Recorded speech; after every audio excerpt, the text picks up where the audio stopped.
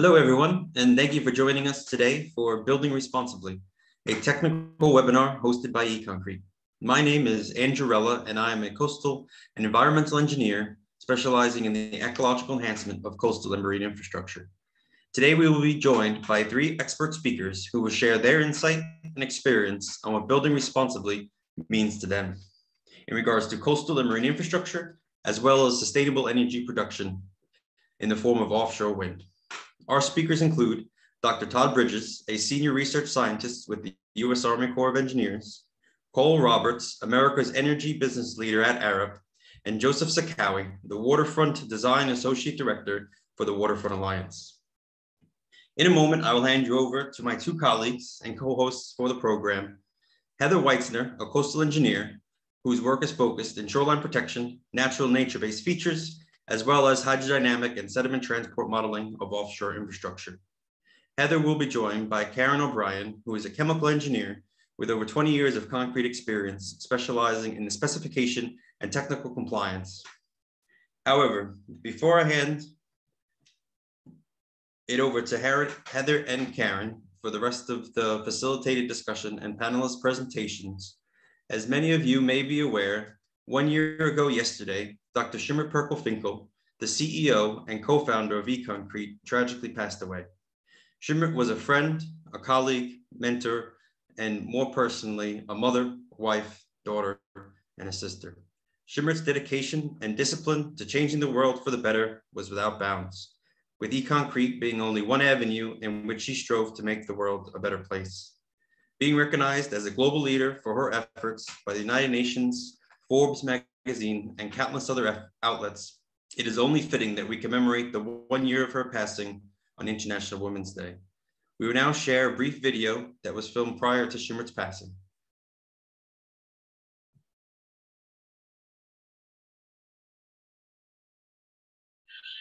We envision that the next generation of coastal infrastructure will be nature inclusive, and that when we're protecting our coastlines, it won't be on our natural ecosystems that are based on natural events.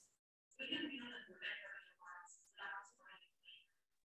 We can think about the ecosystem and about social needs. Let's start.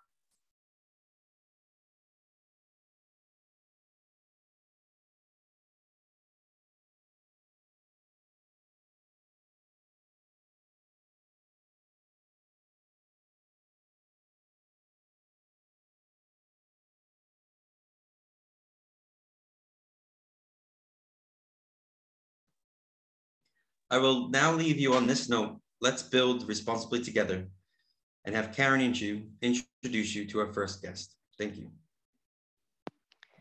Thank you, Andrew, and thank you for that beautiful tribute. Thank you all for joining us today for this webinar. A few housekeeping items. After our panelist presentations and discussion, we'll have time for a short Q&A. Please enter your questions into the Q&A panel at the bottom of your screen. You can enter the questions at any time, but we won't be addressing them until the last 10 minutes of the webinar. After the webinar concludes, within about 10 days, you'll receive an email with a certificate of attendance, as well as a link to the recording of the webinar. We're happy that you're here with us today, but if you need to reference it back, you'll have that resource for you. So today I have the honor to introduce our first speaker, Dr. Todd Bridges. Todd is a senior professional ST within the U.S. Army, where his responsibilities include leading research, development, and environmental initiatives for the U.S. Army and the U.S. Army Corps of Engineers. He is the national lead for the U.S. Army Corps of Engineers Engineering with Nature initiative, which includes a network of research, field scale applications, collaborations, and communication activities to advance nature-based solutions. Thank you so very much, Todd, for joining us today. And if you will give me 1 minute to get your presentation up. While you're doing that, Karen, I think I'll say what an honor it is to be here today to celebrate Shimmer's life and her work. And a part of Shimmer's work was, I think, pursuing a new arrangement with nature. Through the process, of building and working with nature. If you could go to the next slide. I'm not going to make much reference to coastal systems because, as we were talking before we began our event today, sometimes it's useful to look outside of your particular domain to see how work in other areas relates and how to make progress together. These are numbers for the United States and what we built during what I call the century of infrastructure. And the numbers represented on the far left are impressive by most standards. All of this was accomplished in 100 years. And in building this infrastructure, we used a lot of concrete and rock and brick and asphalt and metal, the substance of infrastructure development. And in fact, we reached a milestone on planet Earth in the year 2020 from a paper published in Nature in December of 2020. The amount of human-made mass in the form of these materials in 2020 now exceeds the total biomass on planet Earth. More than 1 teraton, that's 10 to the 12th metric tons, concrete, rock, brick, and asphalt used to develop infrastructure. And in fact, the doubling rate for human-made mass in the 20th century was 20 years. Every 20 years, the amount of human-made mass doubled. And it makes you wonder where this is going. And more to the point, when we consider what we're going to be doing in the rest of the 21st century, the World Economic Forum estimates that $100 trillion will be spent on infrastructure by mid-century. How can we incorporate nature within that? And concrete is a part of this effort. About 30 billion metric tons of concrete are used every year. It's kind of hard to wrap your mind around that on the planet. But you can construct a wall 60 feet tall and 60 feet wide around the planet with 30 billion metric tons of concrete.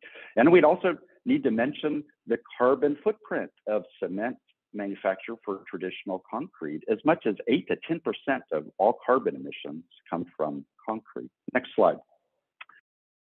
So when we look forward, it's also useful to look past and what people have thought about this in times gone by. Lewis Mumford was an intellectual giant. He was recognized by 2 former presidents, President Johnson and President Reagan. And in his book, The Myth of the Machine in 1970, he said this, I'll just read it. In the act of conquering nature, our ancestors too often treated the earth contemptuously, under the delusion that the losses did not matter, since modern man, through science and invention, would soon fabricate an artificial world infinitely more wonderful than the one that nature provided, an even grosser delusion. So again, how can we incorporate nature into the built environment as we address the challenges and the opportunities of the 21st century? Next slide, please.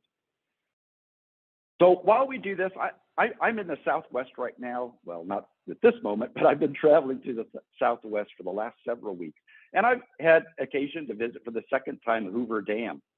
And between 1931 and 1936, this dam was built. It was at the time the largest concrete structure in the world. 3,250,000 yards of concrete was poured to build that structure. But that structure and that project was built for a different climate. In fact, Lake Mead, which is impounded by this dam, is only today at 35% of its capacity due to a mega drought, which has more or less engulfed the Southwest region of the United States. So when we consider infrastructure in the future, how do we need to adapt our approaches? How do we need to, if you will, kind of revolutionize our approaches? And I think nature is a key to doing that. Next slide, please. As we consider this opportunity, I just want to make reference to this initiative, which we started in the Corps of Engineers back in 2010, so 12 years ago. But it's based upon a foundation of decades and decades and decades of practice, not only within the Corps of Engineers, but in other organizations around the world, in which we're working to unite, to integrate, to harmonize natural systems with engineered systems to deliver more sustainable infrastructure that delivers broader value in terms of economics or environmental or social benefits. Next slide. As we're pursuing this approach and working across sectors in order to develop different kinds of projects. The next slide highlights, if you can see that, I'm not seeing it in the next slide, but I just wanted to illustrate, a simple example of, trees are infrastructure. Trees are habitat for birds. Children like to climb trees, maybe even some adults, but there are a whole range of services that trees provide that can be likened to engineering functions, whether you're talking about cooler shaded surfaces or the cooling brought about by evapotranspiration, reducing wind speeds in the winter, reducing therefore heating costs for buildings, local air quality, infiltration of water, reducing flooding risks are just a few of the examples of considering trees as infrastructure. So with the last slide, I just want to highlight a cycle, a series of relationships that we need to consider as we pursue infrastructure in the 21st century. Water and carbon and diversity, biodiversity, and people and human systems are all inextricably linked. Whether we're trying to prevent flooding, too much water, or conserve water in the case of drought, or we're trying to sequester carbon into mangroves or wetlands, or promote biodiversity, given that we're facing or we're in the middle of the sixth great mass extinction on planet Earth.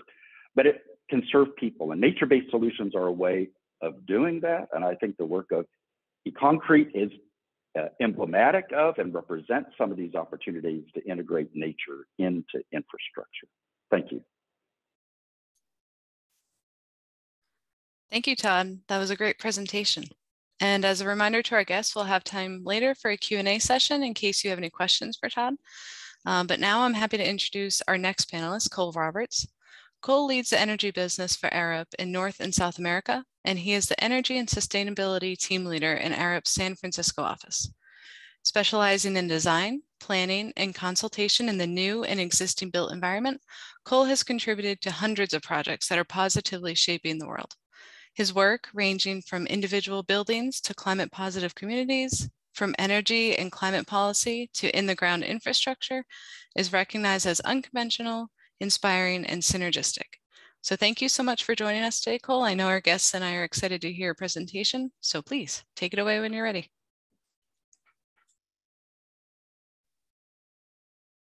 Thanks, Heather. And Heather, I trust you can see my screen. Yep, perfect. So I wanted to honor Shimrit. I actually met her, I guess now 2018, and a lot of the work, or at least the inspiration for some of the conversation I'm going to share with you today, is based on that early introduction to her and the subsequent conversation. So it's an honor to be here today and share with you a little bit of our journey at Arup. For those of, it was good to hear Todd and the Army Corps of Engineers. It really needs no introduction. Arup probably does need a little bit of an introduction. For those of you who don't know our perspective, we're a mid-sized firm these days, about 15,000 people, multidisciplinary across the world, focused on total design. And total design for us is across the planning, engineering, and technical specialties that shape the built environment. We are also employee owners, so we are not publicly traded, and we set our own course and direction. We tack our boat and we move it forward as we feel is best serving our clients and our communities. And that inspires us to do the things that we think are most important, and that a big part of that right now is delivering an affordable, resilient, and clean energy transition. And we work across this ecosystem, and we really do see it as an ecosystem, not a supply and a demand, but a transactional space with many different interests and people and technologies, all needing to work synergistically and holistically to keep our communities alight, our economy moving, and our livelihoods secure. Offshore wind is certainly a big part of that, which is how I come to you a bit today. Now, our energy system is in a time of profound transition. If you're not aware of that already, then you've probably missed some of the recent news. It's driven by grid destabilization, the penetration of larger and larger amounts of renewables, the electrification of our mobility and our buildings, the demand for climate action, zero net energy and carbon neutral power, innovative business models, community-driven and public-private partnerships, and new knowledge about our future climate, our present climate, and digital technology. A few years ago, Arup committed itself as part of our structure to the Sustainable Development Goals as an overarching theme and detailed target setting for every one of our projects. So we must align these two things, the energy transition and the 17 Sustainable Development Goals. Offshore wind is an opportunity, we think, for that alignment. In SDG 14, life below water.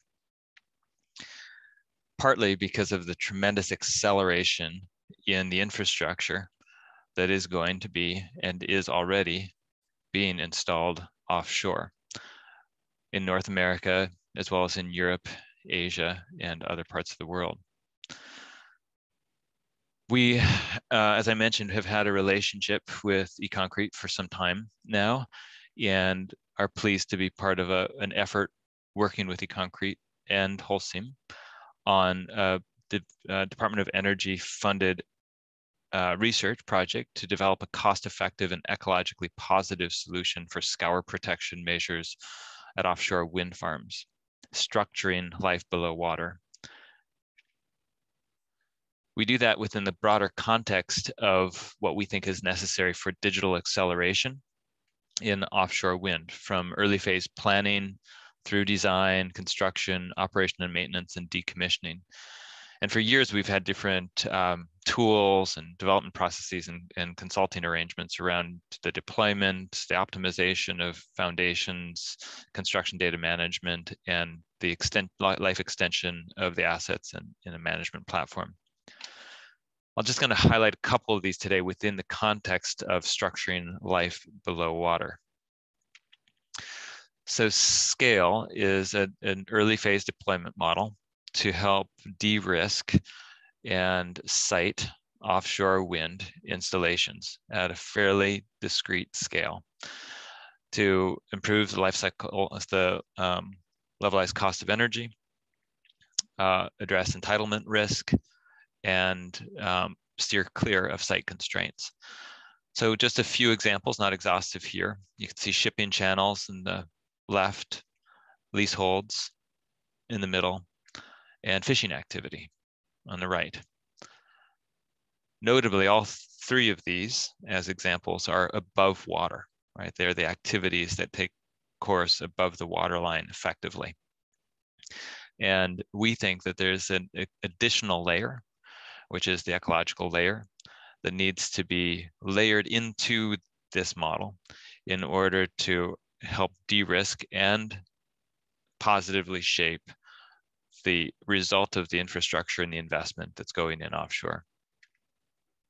And that happens across foundation types. So we obviously work in shallow water, mid-depth, and deep.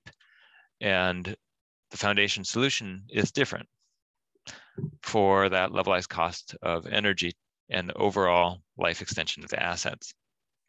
So you get into the next phase in more detailed design and optimization of foundations, monopiles, jackets. And you note that below the waterline, those foundations are all different already. They are different, and they can be optimized to reduce the amount of steel and the cost associated with them to improve the performance of their overall system. We believe that life below water, structuring life below water in an appropriate fashion, has the opportunity to be optimized in a similar way. So, circling back to this work with ECOncrete and Holcim, we see an opportunity to pull that in tangibly, not just to create life below water, but to help address the levelized cost of energy, which is driving that widespread adoption of offshore wind. And I'll highlight just four aspects in the top, and that's the development cost, the capital cost, the operating cost, and the decommissioning costs of offshore structures. Entitlement risk is a tremendous risk for developers that we think can be reduced if there is a positive relationship with local communities, fisheries, that see an opportunity to create an abundance of life, to strengthen that economy, while similarly encouraging the offshore wind development. CapEx could also be reduced. Operating costs, if we're able to reduce the impact of scour on offshore foundations, that'll be a tremendous benefit. And certainly decommissioning. Should all of the structures be removed at the end of the day and the seabed made back to original condition, or is there an opportunity for structured life below water, and for that to further reduce the levelized cost of energy and promote the overall fishery and below water environment? That's what we're exploring, and we're excited to be doing it in partnership, not just for the life below water, but for a lot of the sustainable development goals to be advanced. And we try to connect all of these. As you know, the ocean is an ecosystem, and that ecosystem connects across our humanity, our birds and fish that travel upstream into the land, and our economy and our cities. So with that, I'll turn it over. And I believe that was about 8 minutes or so. Heather? Thank you very much, Cole. I'll take it from here. Great job. Good job with timing, everyone. I really appreciate your unique perspective, and really any tie into the UN sustainability goals is good for everybody. I will now introduce our final speaker of the webinar, Joseph Sakawi. Joseph leads the Waterfront Edge Design Guidelines program developed by the Waterfront Alliance. WEDGE is the gold standard for resilient, accessible, and ecologically sound waterfront design. Joseph collaborates with project architects, engineers, and sponsors on waterfront projects, and partners with agencies, financial institutions, and municipalities on incentives to encourage resilience. Previously, Joseph was a senior consultant at CARP Strategies, a New York City-based urban planning and economic development consulting firm, where he led projects in infrastructure and sustainability. So happy to have you here, Joseph. Thank you so much, and go ahead and take it away. All right, thank you for this introduction. It's an honor to be here today and to do this, especially so close to the anniversary of Shimmerit's passing. I think at Waterfront Alliance, we have just incredible respect for her and her vision. And I think you'll see a lot of elements of her vision reflected in the Waterfront Edge Design Guidelines, or WEDGE program that we'll talk about today. So the WEDGE program is a rating system based out of the Waterfront Alliance here in New York City. Waterfront Alliance is an organization that inspires and affects resilient, revitalized, and accessible coastlines for all communities. We are primarily an organization focused on the New York Harbor region, except that our WEDGE program is built to be a nationally applicable standard. So when we think about the WEDGE program, the image that you're seeing on the screen is one of the desired outcomes that we're looking at. So we are looking at Brooklyn Bridge Park here in New York City, and you've got a couple different things going on. So we have tons of resilience features built into this space. When I talked to the director of capital programs there a few weeks ago, and he was just adamant that this park is going to withstand any storm that the 21st century can throw at it better than other New York parks, because it has resilience built into the design. So you have on the right side a berm built in. There's a wave attenuator built into the marina. Parts of the upland structures are elevated. You have access features here. So we've got direct water access with the kayaker. You can kind of see the dog on the beach there. You can get right down to the water at this space. And then you have tons of ecological features at this site. So it's actually kind of hidden by the big green circle, but we have ECOncrete tide pools that are built into the riprap here. There are multiple kind of ecological features that are built throughout the park, both in the water and out of the water, which really make this a great space. And this all happens in the context of a working waterfront here in New York City, that you have that 514 vessel that's at berth there, that's actually at the park. We have the maritime infrastructure built into the facility. And I apologize if you can hear the sirens behind me. It's proof that I'm in New York City. And then further behind that, you see the ship-to-shore cranes in the background. That's Brooklyn Port Authority Marine Terminal. That's an active container facility. So you can have all of these functions in kind of all adjacent with each other, all interacting with each other. So WEDGE at its heart is a rating system. We're made up of categories. Within each of those categories are a series of credits assigned to a point system. And in a minute, we'll get into kind of what all is in there. The benefits of WEDGE verification are that we're creating savings through resilience, reducing risk through long-term planning. WEDGE facilitates productive community engagement because it creates a kind of tangible outcome for communities. We leverage maritime activation. We enable savings through green infrastructures. And above all, WEDGE is a way to show that you are a leader in resilient and accessible and sustainable design. So we have 10 WEDGE verified projects across the country. Most of those are in New York because that's where the program started. We just had our first, in 2021, our first non-New York City project become WEDGE verified. It's North Waterfront Park in Wilmington, North Carolina. There's another 6 in the pipeline right now. And what I want to point out is that there are a ton of different land uses on this slide. So we have Starlight Park, North Waterfront Park, Hunters Point South. These are all public parks. You have Sims Recycling. You have McKinnis Cement Oak Point, which are both industrial facilities. Domino Sugar and Bronx Point are residential facilities that have a public waterfront component. So we have opportunities to kind of build in resilience, ecology, and access across all different types of land uses and in ways that support the working waterfront. So to dive into, and I'll do this at a very high level because we don't have a ton of time, but to dive into what's actually in the system. So our category 0 is about site assessment and planning. So doing the kind of upfront homework so that you can inform the long-term planning aspects of the design and ensure that you've done kind of all the assessments that you need to do to create a robust design. Community engagement also factors in here in a very big way. We then look at responsible siting and coastal risk reduction.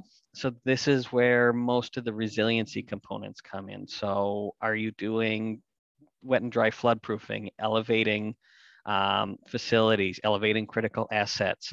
Are you avoiding ecologically sensitive areas? Are you supporting water dependent uses? All of those factors come into the category 1.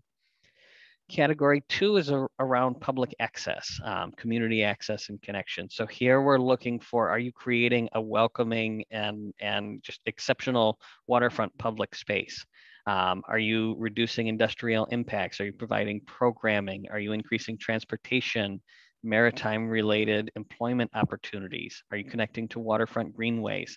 All of these kind of things that make a public space work well are what we're looking for on sites. Edge resilience is where a few more kind of resilience features come into play. And here's where we're looking really closely at the actual waterfront edge itself. And this is really the section that kind of differentiates WEDGE from LEED or Envision or CITES or any of the other kind of rating systems out there. It's that this is the one that's really focused on the waterfront edge itself, because there's so many additional complications that come into planning on the waterfront. So here we're really looking for, are you using an appropriate strategy for the context of the site and the use? WEDGE across the board is not prescriptive about here's how you have to build your waterfront, here's how you have to design it, because we know that every waterfront site is going to have different opportunities and different constraints. So we use WEDGE as kind of a process to help guide you to what are the best outcomes in terms of resilience, ecology, and access.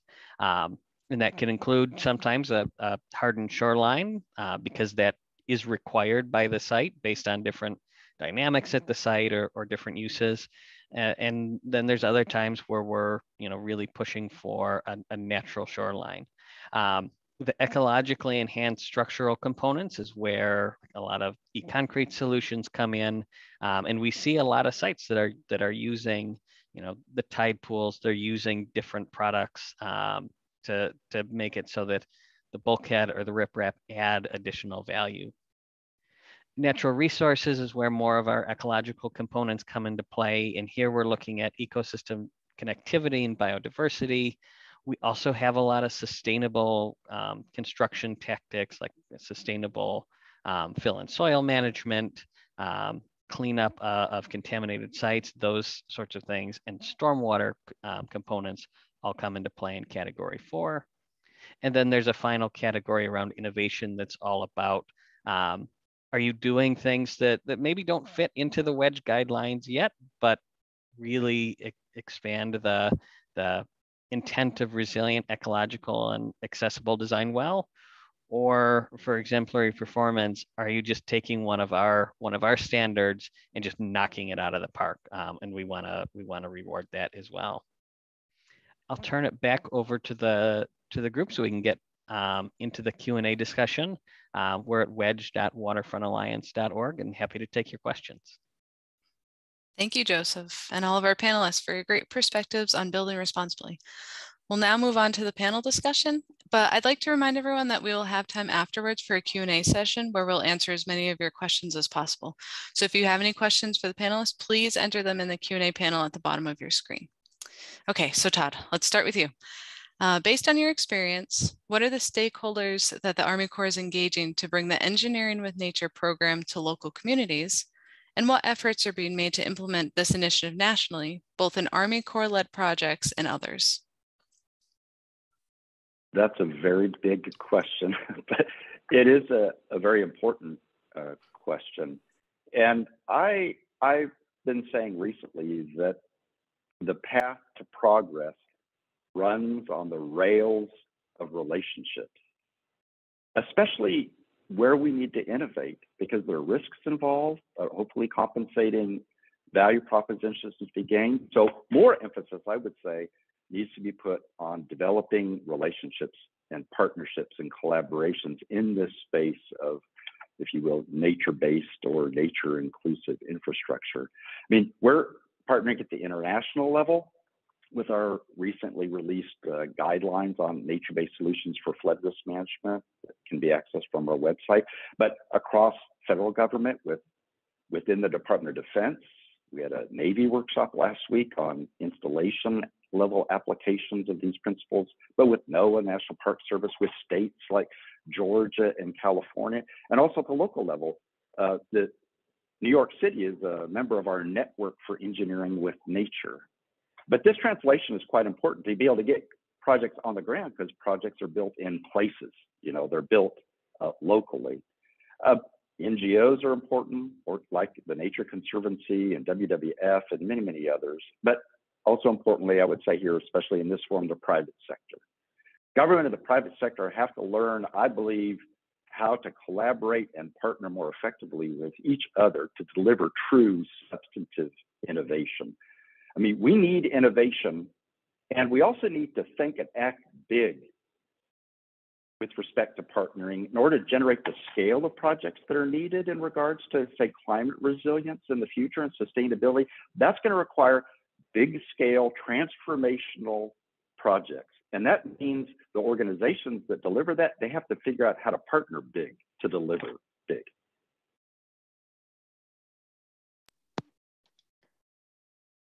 Great answer. This next question is for Cole.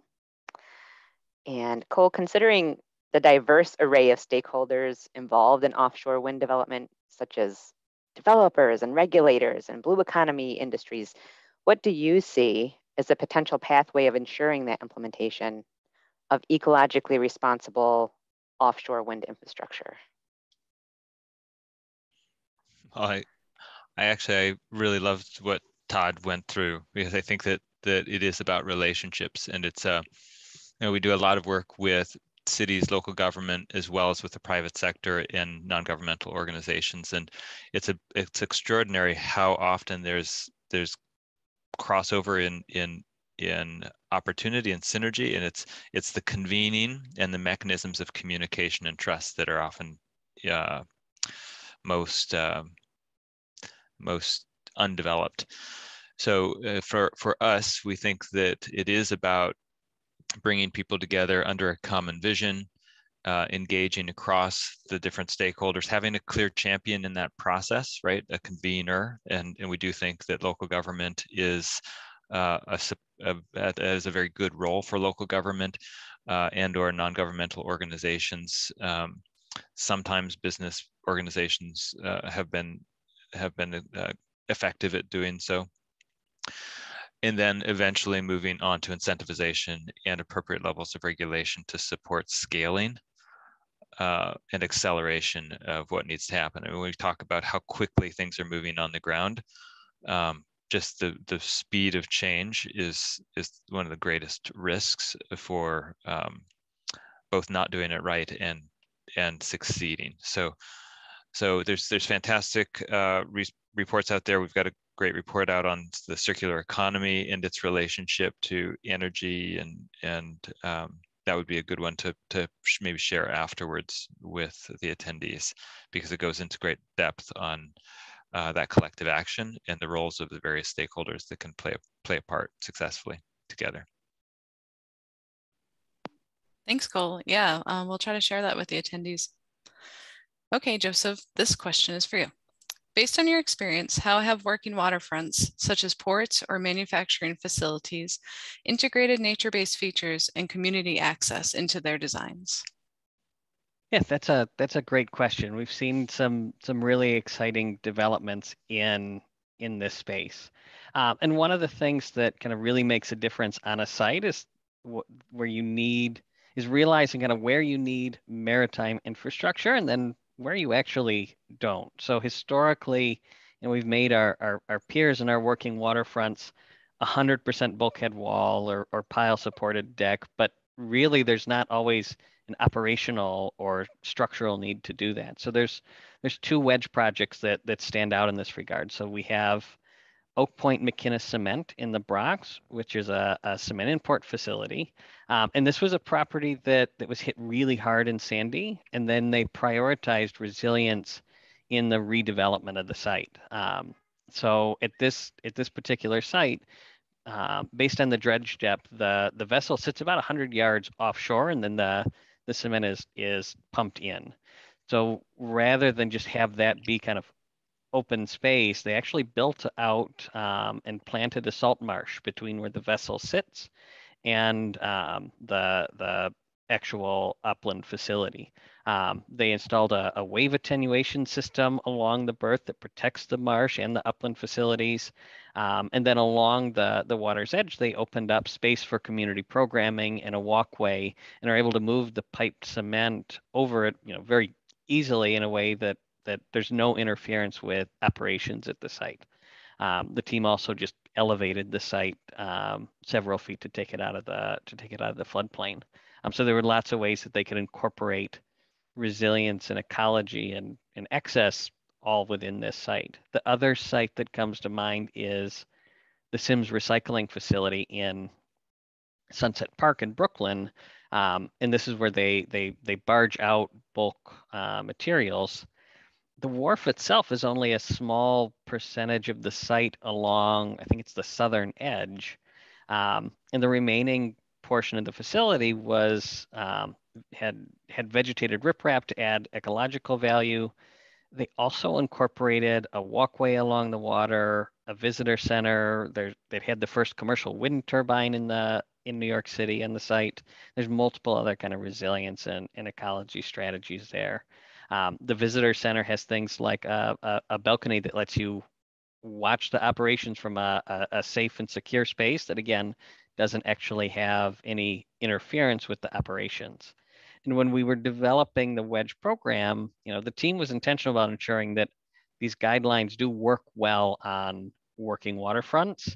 and for something like access, we've built in systems so you have kind of multiple options that can work on most types of facilities. So even ones where you have kind of security or operations concerns, you know, there are ways that you can be creative about making sure that the waterfront has access available. Yeah, great. Thank you so much. Those look like really good examples of a balance between community need, operations, and ecological value. Okay, so we'll loop back around to Todd again. So considering the Infrastructure Investment and Jobs Act, which will disperse billions of dollars in funding highways, bridges, water infrastructure, and other construction investments, and the recently introduced Shoreline Health Oversight, Restoration, Resilience, and Enhancement Act, or SHORE Act, in your opinion, will the availability of this funding accelerate and in any way prioritize the implementation of nature-based designs? Yes, thanks for the question. I had that same question in mind during consideration of what's called IIJA, or the Infrastructure Investment and Jobs Act. So I downloaded the legislation and I did some reading and some word searching.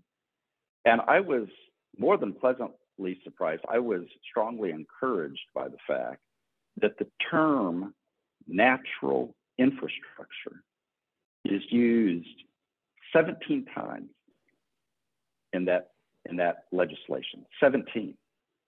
And if you look at what is being funded under that term or very similar types of projects across that act, it's really billions and billions of dollars for agencies like the Department of Transportation, the Department of Energy, the Corps of Engineers, and a host of others. So the evidence is, in fact, there that we are on, I think, a positive trajectory with more sustainable infrastructure, nature-based or nature-inclusive infrastructure. I mean, in terms of my kind of personal experience, I have testified before Congress 2 times in the last 9 months. In the preceding 29 years of my career, never, but in the last 9 months, twice. And both of them were in hearings devoted to the topic of natural infrastructure. So once last summer before the Senate, and just last week before the House Science Committee. So what I see in terms of evidence is that nature-based solutions, natural infrastructure is getting a lot of attention where it matters at the level of decision makers. And I think we're not only on the right trajectory, but the trajectory is up.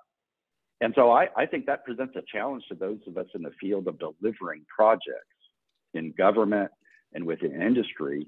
Okay, time to do it, you know, and to document what is being accomplished so that we can relate that back to the investment being made. You know, what are the benefits that are going to be achieved through delivering these kinds of projects and the billions and billions that are being invested in this kind of approach?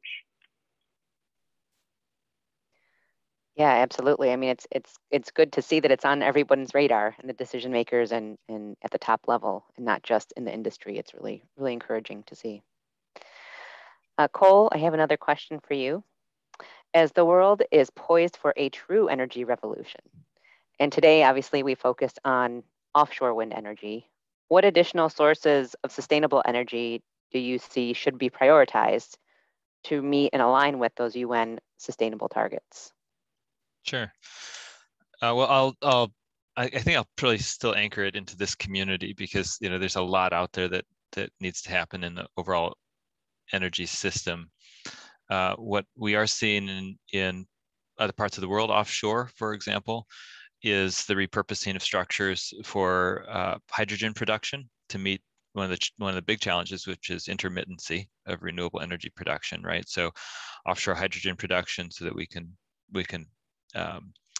dispatch the energy when the demand is present in the communities, as well as repurposing for transmission of the electricity. So there's certainly a repurposing opportunity offshore. I think that the ports are playing a big role. You know, they're a place of funneling for a lot of the goods and that comes into the country.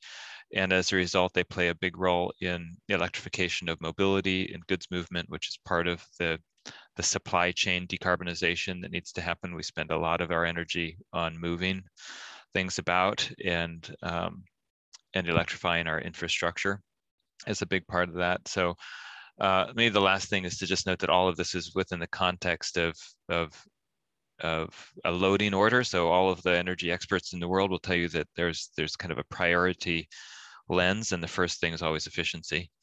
And then only later do we come to renewables as a source of meeting the remaining demand that we have and need in our system. So there's a great opportunity still for electrification and efficiency, and then repurposing our assets.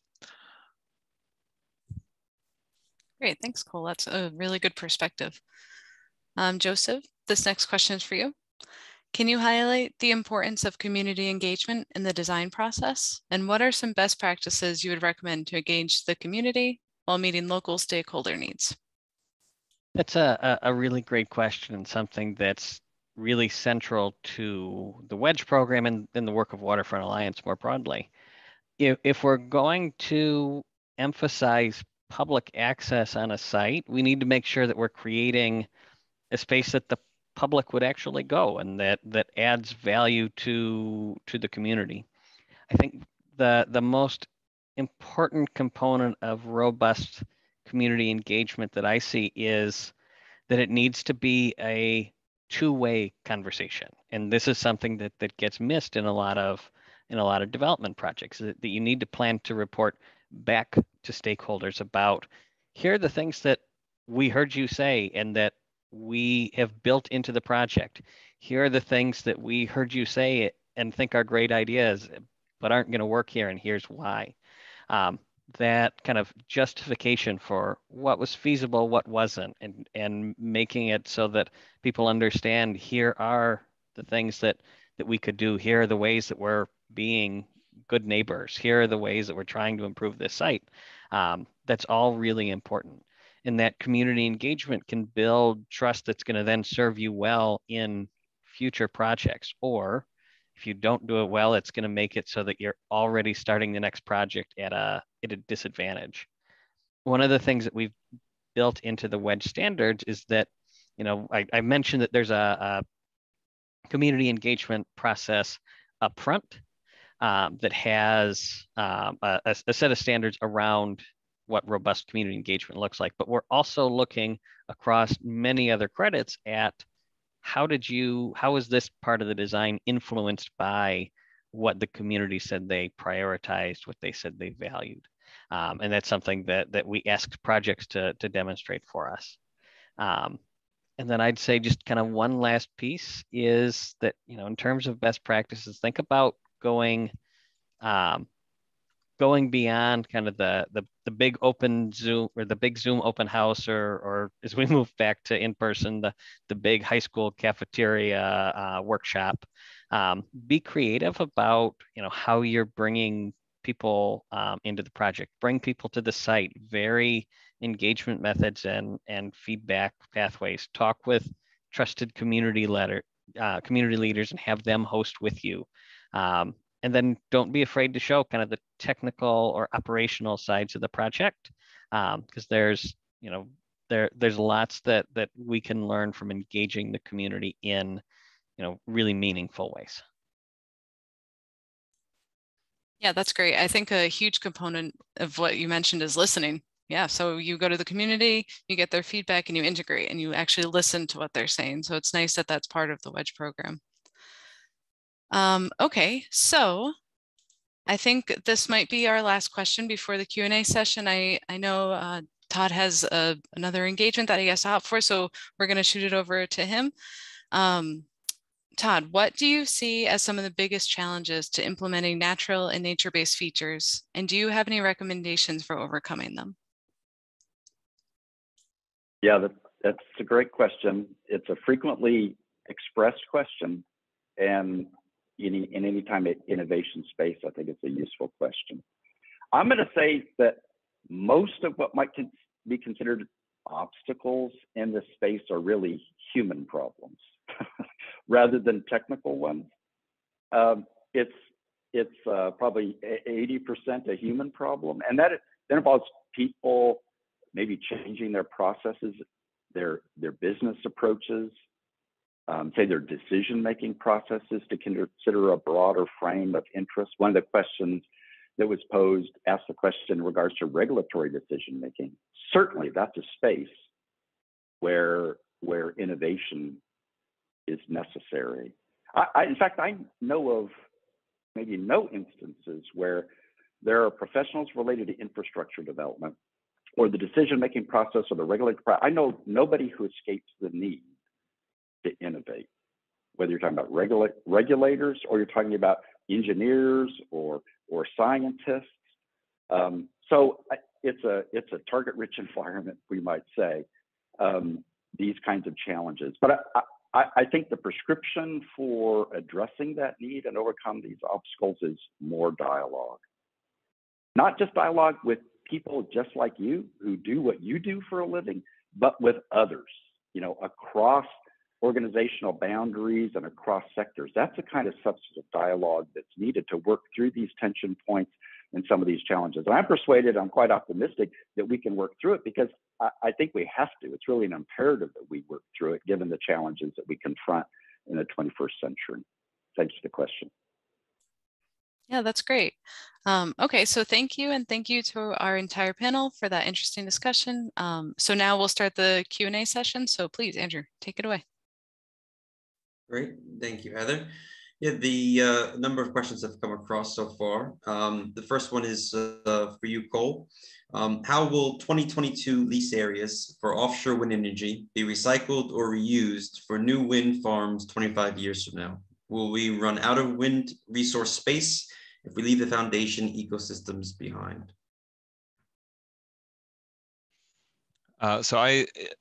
At least our vision is that the infrastructure that we put in place as a society should have be long-lived, and I mean infrastructure in the sense of the natural infrastructure as well as the human constructed. So from our standpoint, if we're successful, offshore structures will promote and contribute to life below water, and they will find a life after the 25-year horizon, at least those that are successful, because this is still a space that, frankly, we are all exploring together.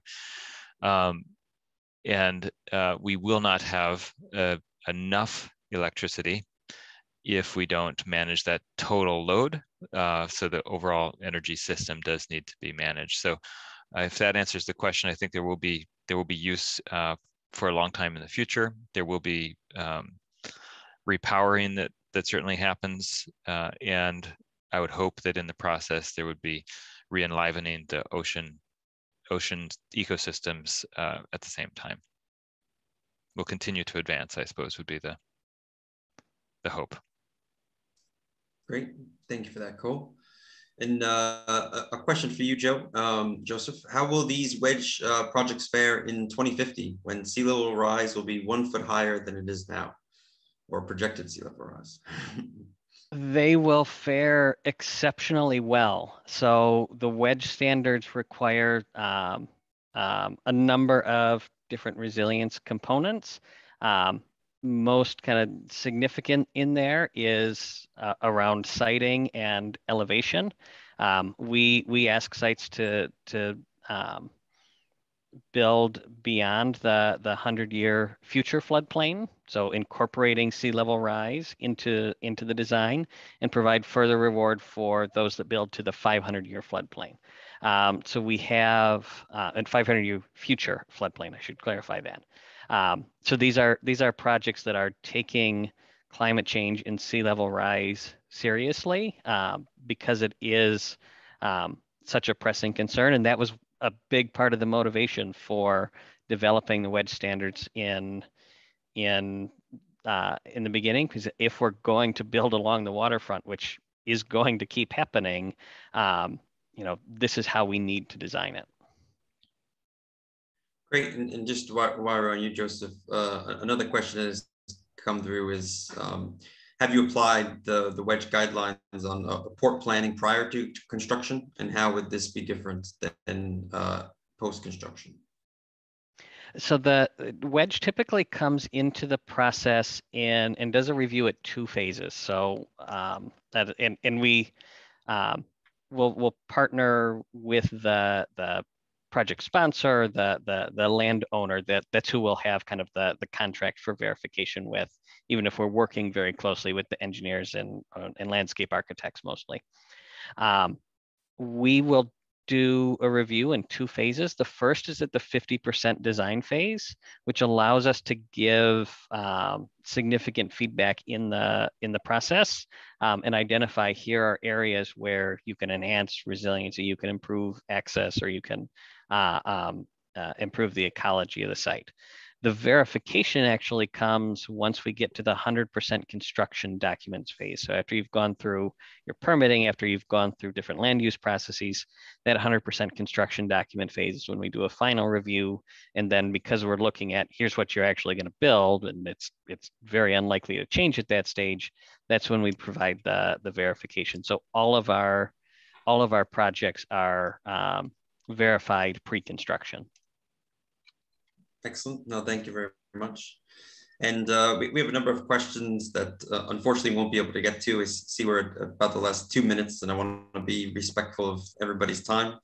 But just want to again thank all of our panelists, our hosts, our attendees for your attention for the last hour, and hope you found it very useful. The recording will be available as well as certificates of attendance. So keep an eye out for just one follow-up email. And again, thank you everyone for taking the time to join us today. We hope you found it enjoyable and insightful, and looking forward to seeing you on hopefully part 2 of this technical series at a later date. Cheers.